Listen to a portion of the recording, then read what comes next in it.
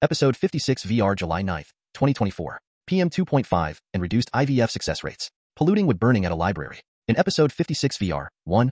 Idaho, Bellevue. 32-acre wildfire controlled west of Bellevue. 2. Michigan, Detroit.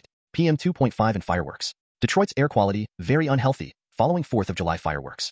3. New Hampshire. RAWSEP View. RAWSEP does not condone this method of public library heating and cooling, of burning polluting wood to heat and cool a public library in New Hampshire. 4. Oregon, Medford. Air quality alert issued for Jackson County. FireWatch. KDRV.com keeps smoke clean indoors by not using wood-burning stoves or furnaces. 5. Oregon, Multnomah County. 3 Multnomah County cooling centers opening at noon Monday, July 8th, and Tuesday, July 9th. 6. Washington, Wenatchee. Sunday Brushfire Shuts Down SR 17 West Of Coulee City. 7. Utah, Salt Lake City. Piles of wooden pallets catch on fire at Logan manufacturer plant. 8. Canada, Alberta, Cochrane. Extreme heat prompts fire advisory in Cochrane. 9. Canada, Saskatchewan, Regina. Smoky air leads to special weather statement. 10. India. 33,000 lives lost annually due to pollution in these 10 Indian cities. YouTube. 527K views. Air pollution. Urban India's silent killer. What makes PM2.5 silent killer? Mirror now. New 137 views. 11. PM2.5 and reduced IVF success rates. IVF means in vitro fertilization. Main content. 1. Idaho, Bellevue. 32-acre wildfire controlled west of Bellevue. MTExpress.com Idaho Mountain Express. Fire, which was located outside Wood River Fire and Rescue's jurisdiction. The Loon Fire was burning through grass, brush and timber about 33. 2. Michigan, Detroit. PM2.5 and fireworks. Detroit's air quality, very unhealthy, following 4th of July fireworks. Phys.org find particulate matter pollution, with particles smaller than 2.5 micrometers in diameter, drove the poor air quality Friday morning, according to the 3. New Hampshire.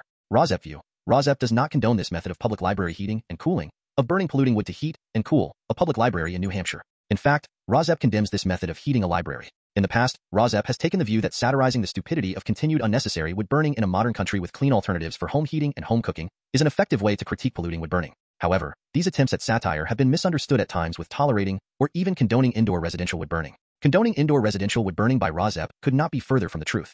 RAWSEP's primary mission is to condemn indoor residential wood burning, and RAWSEP will endeavor to be more clear about this viewpoint today and in the future. The facts that support condemnation of indoor residential wood burning, and in this case, indoor wood burning to heat and cool a public library are as follows. Wood burning emits 450 times the PM2.5 as the fossil fuel natural gas burning. Wood burning emits 2.8 times the PM2.5 and CO2 as the fossil fuel coal burning. Wood burning emits 90% PM2.5, particulate matter of 2.5 micrometer size, the perfect size to infiltrate the human lung, setting off a cascade of human health problems and early deaths. The best alternative in 2024 is using a heat pump rebate of up to $8,000 based on a sliding income scale, which rebate is being rolled out by individual states in 2024, for example, in Wisconsin by September 2024. Heat pumps work down to 40 degrees below zero and can double as air conditioners. The best case scenario would be home, or in this case public library heating with a heat pump powered by an electric grid that reaches all rural areas, powered by the truly clean energy sources of wind, solar, geothermal, or hydroelectric power. The best bridge to this truly clean energy source of a heat pump is a natural gas furnace. To repeat, a heat pump also doubles as an air conditioner. There is no need to use polluting energy source to cool a public library when heat pumps are available, as they are across the United States, with up to $8,000 rebates in 2024. The only reason for the opinion below is human greed, and valuing some economic incentive that is not described in this article, which makes a public service like a public library become sullied by unnecessary pollution in return for some perceived economic benefit, perhaps to the author of this article for encouraging using this energy source, wood burning, that leads to adverse health effects and early deaths. Looking more closely at this opinion piece, it is more clear that this is simply an advertisement for a company. Seeing the promotion of this wood chip silo attached to a public library, with the 42 tons of wood chips on view to see exactly how the air around a public library is polluted is shocking and depressing, as perhaps it was meant to be, as a show of force of backwardness and denial of what we have learned about the polluting effects of wood burning from scientific, statistical, and disease research. From the New Hampshire opinion article, or advertisement. Setting fire to wood is a great way to stay warm, which is why human beings have been doing it ever. Granite Geek. Burning wood to cool down the library. Yes, cool it. The wood chip silo at the Peterborough Town Library. Frolling energy. Excerpts edited by RAWSEP for brevity and clarity in relationship to Residents Against Wood Smoke Emission Particulates, a 501c3 nonprofit organization. Setting fire to wood is a great way to stay warm, which is why human beings have been doing it ever since we became human beings. But to my surprise, there's a place in New Hampshire where it's used to stay cool. It has been working great, said the director of the Peterborough Town Library. As part of a $3 million renovation completed in 2021, the library dumped its forced hot air system fueled by an oil-fired boiler and replaced it with an absorption chiller that burns wood chips. It heats water to make things warm in the winter, but in summer, makes cool water that gets piped into the building. To see the details, check out a 42-ton silo that www.yazakienergy.com/waterfire.htm holds wood chips. A quote from the article, I don't think the public is widely aware of it. So far as the opinion writer can tell, this is the only one in New Hampshire. 4. Oregon, Medford. Air quality alert issued for Jackson County. FireWatch. KDRV.com keeps smoke clean indoors by not using wood-burning stoves or furnaces. 5. Oregon, Multnomah County. 3 Multnomah County cooling centers opening at noon Monday, July 8th, and Tuesday, July 9th. 6. Washington, Wenatchee. Sunday Brushfire Shuts Down SR 17 West Of Coulee City. News Radio 560 kpq. Tip number 1. Keep anything that can burn at least 3 feet from your fireplace or wood stove. Fire is burning. Make sure to have your alarms in. 7. Utah, Salt Lake City. Piles of wooden pallets catch on fire at Logan manufacturer plant. KSL TV. Multiple Cache County fire crews are battling a large fire involving several wooden pallets Sunday afternoon.